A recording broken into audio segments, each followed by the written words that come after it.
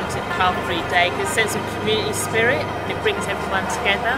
It gives Leytonstone a really good feel and there's a good vibe in the air. You've got all the different food stalls from Japanese to West Indian.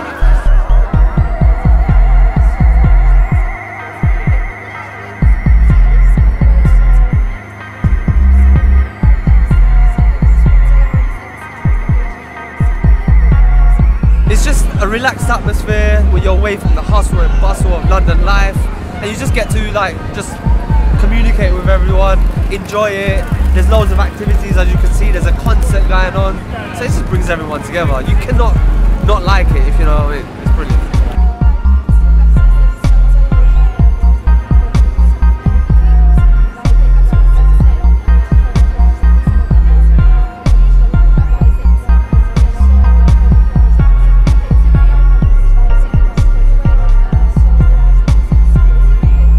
I love it. I've been here every year for at least 4 years now. Splendid day, absolutely splendid day. The whole community getting together and having fun.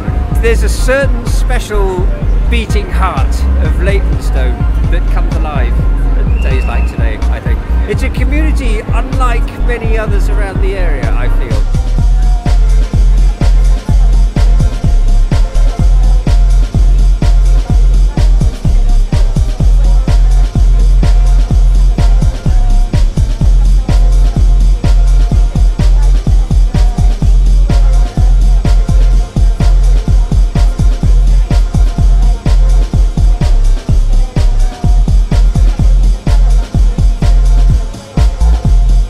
Something so interactive and cool here, and one of my friends who lives in Surrey is coming all the way here just to take a picture.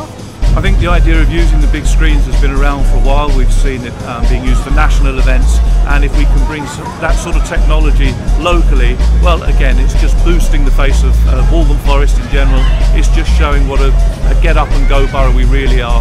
We're Leytonstone, we're not well known throughout London or England, but it's good to just have our little message and put it out to people, you know what I mean, to show that we exist.